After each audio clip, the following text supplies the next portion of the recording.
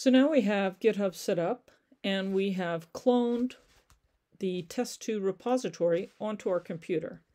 Now, let's make some changes on GitHub, pull those into our computer, and then we'll make some changes on our computer and push those up to GitHub.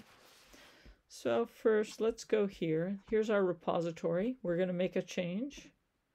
Edit. A change on GitHub. I'm going to scroll down, going to commit that. There we go. Let's go back here. So now, if we look at the history here, when we look at README, we can see it's still, just this. We've got a change up on GitHub, but we don't have that on our local computer. So let's go ahead and click Fetch. What this is doing is it's saying, hey, GitHub, any changes up there? And indeed, there is a change. So let's go ahead and pull that onto our computer. Here we go. And now you see the history has updated. We can click there, and we can see now we have a change on GitHub. So now we need, next what we want to do is we want to make a change on our computer and push that up to GitHub. So in order to do that, we are going to need to open up this file here. So let's reveal it in the Finder. Here we go. And then it's the README here. And I want to open with something. I could open, so this is what I normally program in, but I want to show you it's just a flat file. We can open it with kind of anything. I am going to open it with a text editor. There we go. So you can see it's just this. And now I'm going to say a change on my local computer.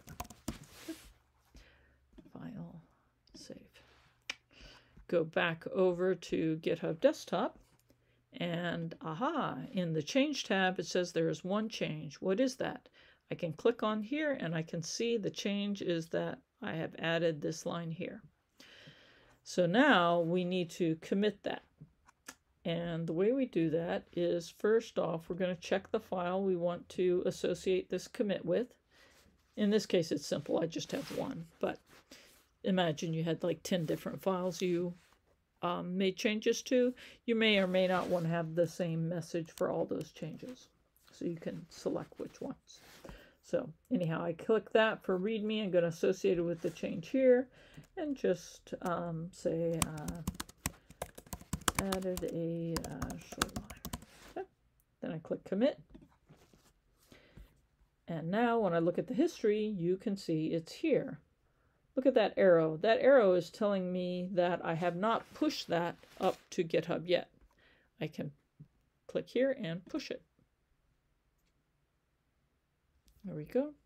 Go back to GitHub and I refresh this and now it's here. So that is pulling and pushing in a nutshell.